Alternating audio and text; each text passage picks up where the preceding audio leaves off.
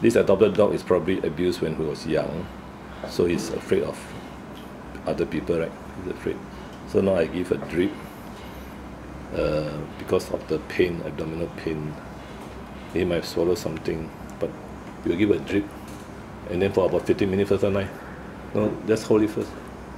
And then in the IV we give G6 and B2 antibiotics, so they stop the fever and the pain, and see whether he can pass out the. It's a male, right? Yeah. He can pass out the. Probably has swallowed some objects, irritating the intestine and the throat. Throat was painful, but there's no fever. So now the owner has to hold him because he's so nervous he cannot be alone in the cage. The diagnosis of abdominal pain and as to what is inside the abdomen, it's hard to tell, unless there's an X-ray. So we'll wait for 24 hours. If everything's okay after this, then don't need the X-ray. So we just put the drip for about 15 minutes first. Then the owner holds the dog.